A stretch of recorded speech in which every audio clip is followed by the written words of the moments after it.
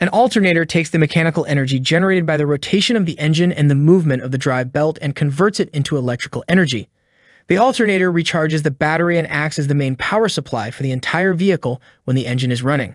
The three-wire alternator, as the name implies, needs 3 wires to function. When you're dealing with a direct replacement, the process is extremely simple.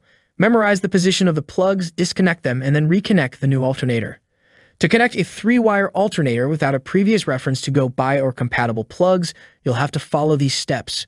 1. Identify the 3 connection points on the alternator. The bottom connection is a bolt for the O-ring wire connector to sit on. On the top, Terminal 1 and Terminal 2 are positioned next to each other and accept small plugs. 2. Place the O-ring of the positive battery wire on the bolt. Every car should have one by default regardless of the alternator type. 3. Get a short piece of wire with an adequate terminal plug on one end and an O-ring on the other. Plug the wire into Terminal 2 and place the O-ring side over the bolt after the red wire. 4. Tighten the bolt with a nut to connect the 2 O-rings with the alternator. 5. Terminal 1 should be connected to the gen, battery, or alt dashboard light. On the cars that don't have it, you'll wire a dummy light between Terminal 1 and the on position of the ignition switch. Now let's talk about what each of the steps does. The identification process is important as you don't want to get them confused. The positive lead is the thick red wire with the O-ring. It goes to the battery, with or without passing through a junction block and intersection for cables, and delivers power. Terminal 2 connects to the positive lead and forms a small circuit.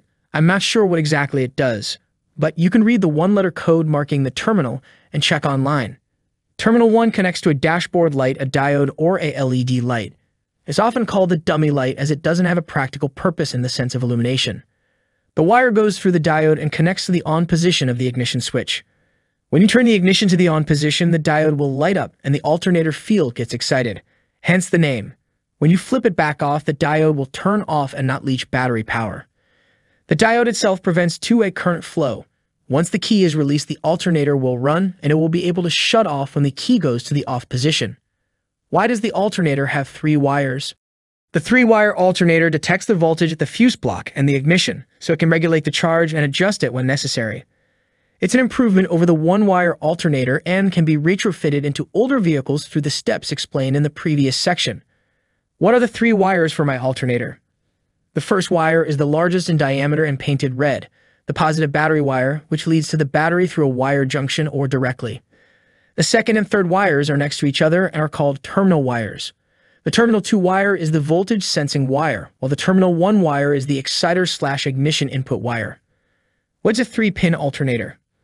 The 3-pin alternator is a synonym for the 3-wire alternator we've been discussing in this article. Even though it's called a 3-pin alternator, the battery positive wire is screwed on the alternator wire post rather than plugged in. What brand of the alternator is the best? Considering how affordable, reliable, and widely spread they are, we consider the AC Delco alternators as the best brand in the business. We've recently covered the top 6 alternator options, so take a look if you'd like to see what the other great options are. How many wires go to an alternator? The 3-wire alternator technically has 2 wires going to and from it, the exciter wire and the positive battery wire.